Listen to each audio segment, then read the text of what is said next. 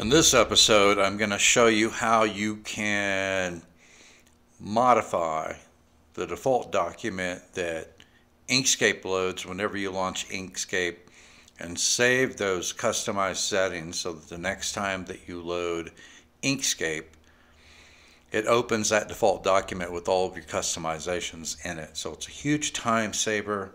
It's something that I do with all my applications. I set them up for my defaults the way that my workflow. So it's a huge time saver. All right, so let's go ahead and load Inkscape. We'll take a look at the default document. We want to take a look at what the current attributes are of the default document. So if we go into File, we look at Document Properties. It'll bring up your document properties dialog, and as you can see, by default it loads up format A4, and the format measurement unit is in millimeters. The display units is in millimeters. Okay, so and then it shows your view box. One of the things that I don't care for is the shadow on the page, so I am going to disable the shadow on that page. And the format that I work in the vast majority of the time, because what I create is for display, it's not for print. So the vast majority of the time what I'm creating is a document that is in video HD format, 1920 by 1080.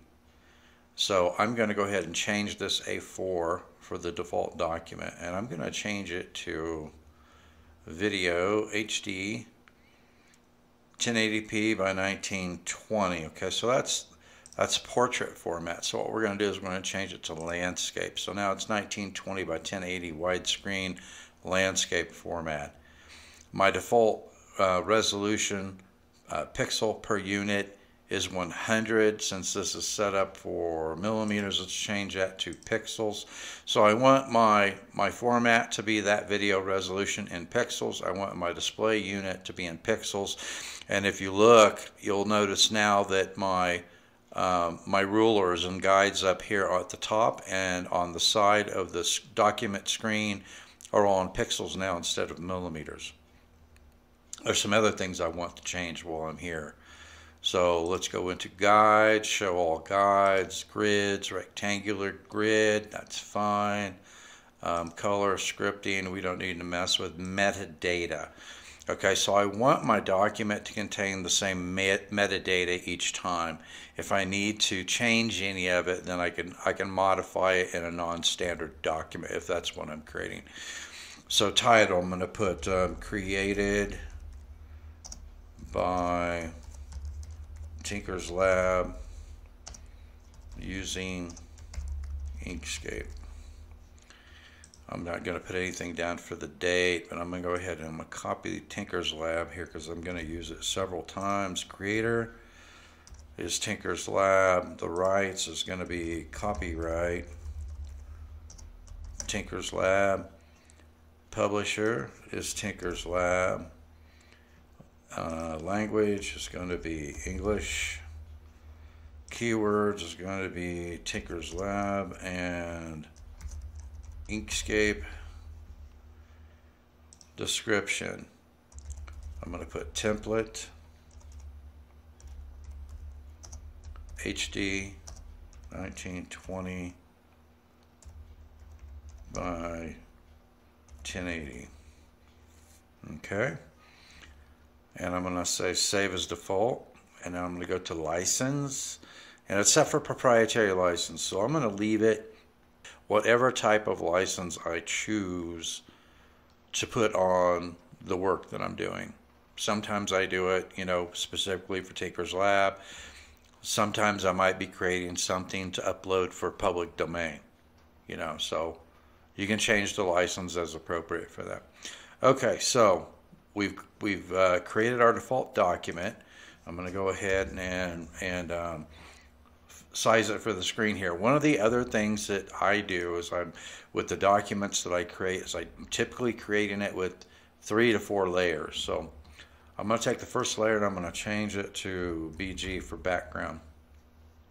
And then I'm going to take this rectangle tool over here, and I'm going to make a rectangle, and then I'm going to resize it to the same dimensions as the document. Pixels 1920 by 1080. I'm going to go over here to my align tool and center it on the page vertically and horizontally, and then I'm going to go back and I'm going to make the fill on this white instead of blue. And the reason I'm doing this is because a lot of times I will use transparent images as part of my composition, and they may not have any type of background. So I'm going to put a solid background on here for right now in case I need it. I'm going to lock that layer down. I'm going to create a new layer above that one, and I'm going to call this one image. And then I'm going to create another layer. I'm going to lock that layer. I'm going to make sure all these layers are locked. I have to actually unlock them to do something to them. That way something doesn't get accidentally changed. And this layer is going to go above that one, and this one is going to be text. And then the last layer I am going to create is going to be called header.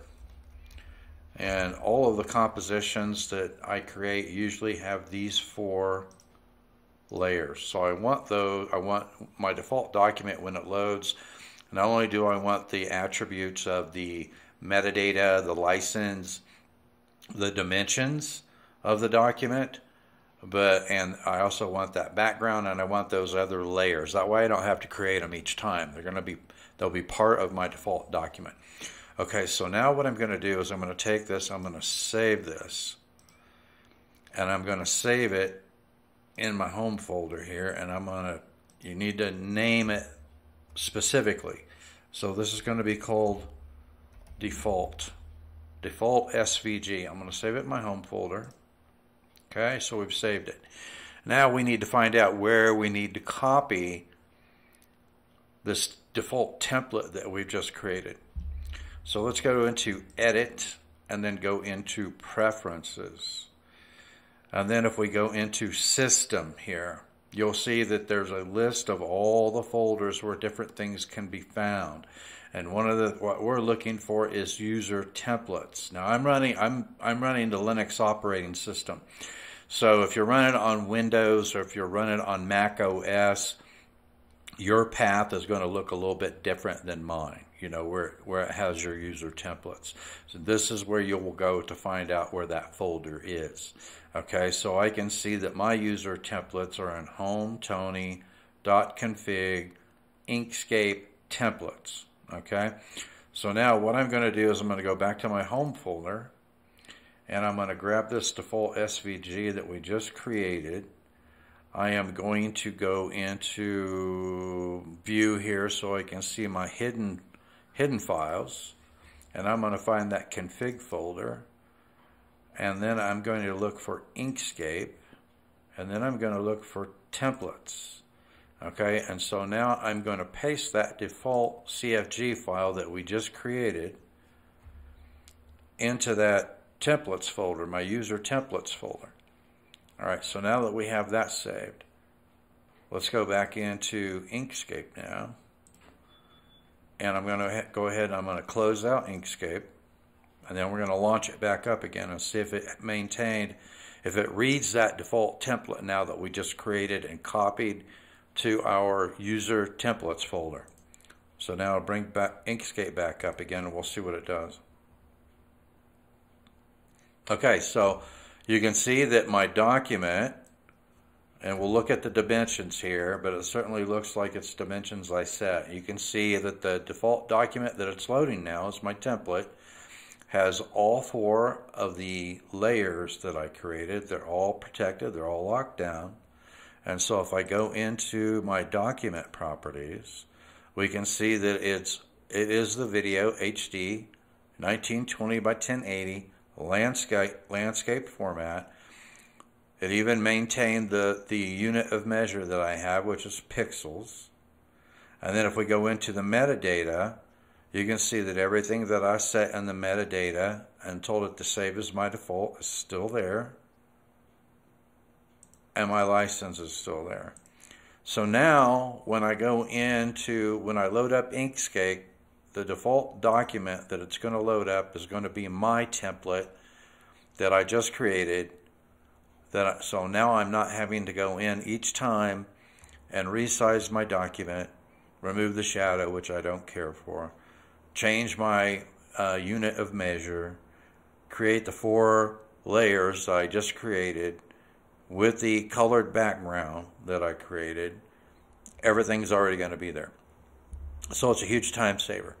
All right, so that's a wrap on this episode. Stay tuned, and in the next episode I will try and publish how you can create additional custom templates for different purposes. All right, thanks for watching, and I'll see you next time in the Tinkerz Lab.